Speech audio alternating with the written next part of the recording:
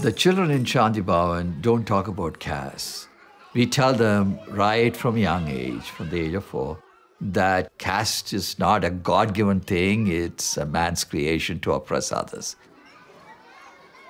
And though they go home during the vacation and see how they live and how people discriminate, they learn to live in those two different worlds.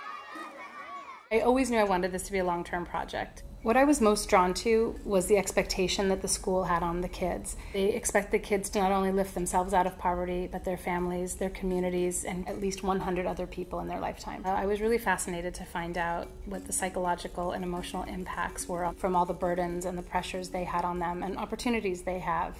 They live in these two worlds. One is the world they came from, which is absolute poverty.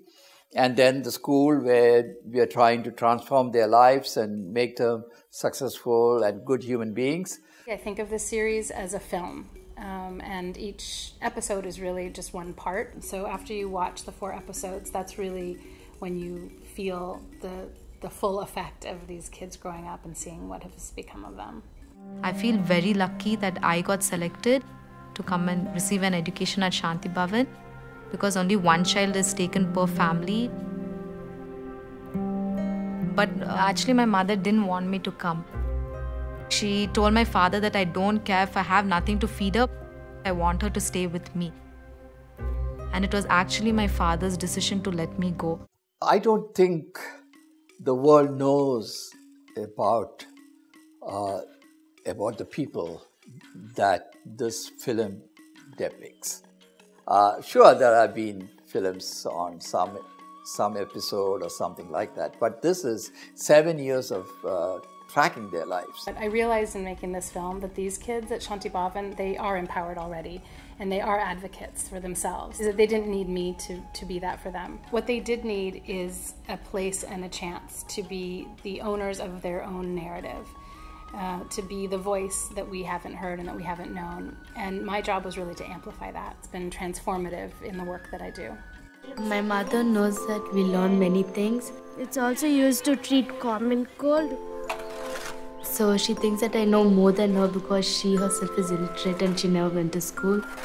So when I learn things, I speak to her about what we did in class. And I try to explain what things are going on in the outside world other than what she knows. Watching the lives of these young people unfold over the years was a way to really look at issues like poverty, discrimination, girls' rights, women's rights, gender roles, education, and social justice. And there's this really just beautiful, beautiful feeling at the end of the series where you've watched these kids grow up and you realize that they really do have a chance to change the course of history. What I hope that people get out of watching this series is that every single person in this world has a right to their dignity and should have every opportunity possible.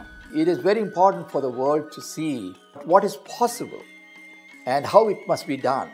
And I'm pretty confident that the way we have brought them up, they have that desire to reach out to others. It's very exciting that the school and the girls in the program are recognized by the Television Academy. It's a great honor. To be recognized by the Television Academy for a series that has had global social impact is really a profound honor for us because it's really and truly why we made it.